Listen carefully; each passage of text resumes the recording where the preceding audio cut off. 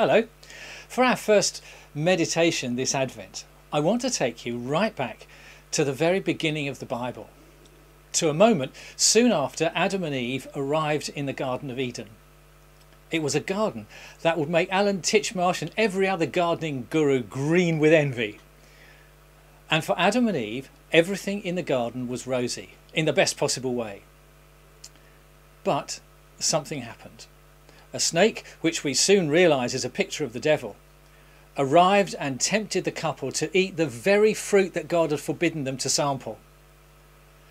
Suddenly, the freedom, the joy and the peace they lived in evaporated. And the time came for God to make his daily visit and talk with Adam and Eve, but search as he might, they were nowhere to be found. Their consciences had been screaming such a loud warning that their loving God, instead of being their confidant, became a threat. And when they finally met, God knew perfectly well what had happened. But Adam and Eve played the blame game.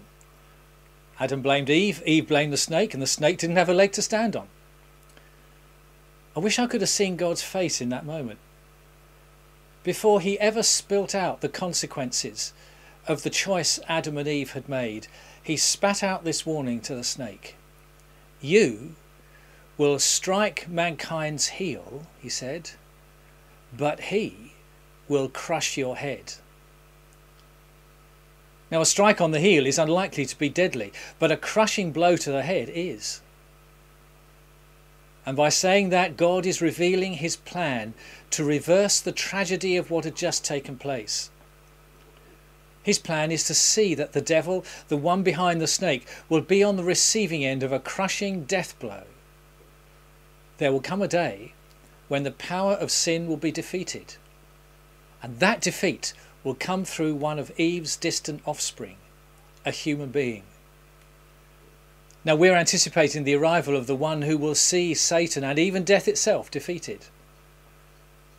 When one of Adam and Eve's human descendants turns out to be none other than God incarnate.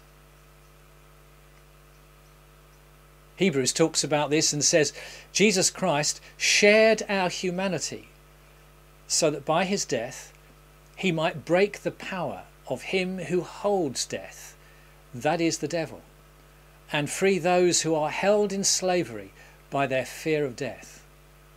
Now that is something we can get ready to celebrate.